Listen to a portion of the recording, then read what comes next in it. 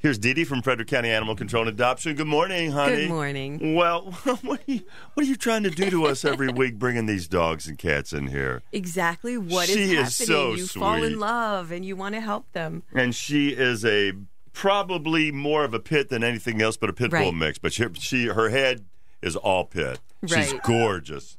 And her squeak. Her name is Apple. And what's Apple's quick history? Well, she was found as a stray on Route 40 near Rite Aid, and that was right before Thanksgiving, and right after Thanksgiving, and we never found her family. So we're going to spay her and offer her to a new home. And she's very sweet, and she's almost a year old. She is almost a year old. She hasn't had enough experience with people yet. So what I mean by that is when you reach to pet her, she kind of scrunches down. She's not sure that petting's going to be so great. But then once you touch her, she loves belly rubs. And as you see, she already knows that Sean is nice. So she's leaning all over him. She'll jump on him.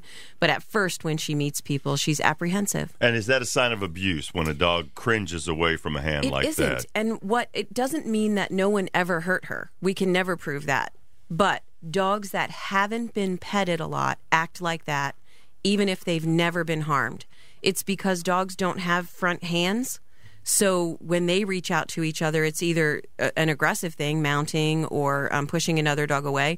So when people reach their hands out, she's not sure if they mean it in a dog way, so she shies away. Oh, man. But she's figuring it out. Oh, she's a sweetie. And she figured out treats really quick. Yes. And she'll sit for a treat, right? Yep. So she has had some human interaction at some time. She loves people of all ages. We did recommend her at first for a home with older children only because we weren't sure that little kids could run up and hug her without scaring her. But that's changing for her. Okay, so you've seen this at the shelter. You've seen this interaction and behavior. How about with other dogs, other cats? She does like other dogs. She gets really excited. She'll jump on them. But if they let her know that it's too much, she has good dog manners. Okay, she's our Shockley Honda Pet of the Week. She is a sweetie.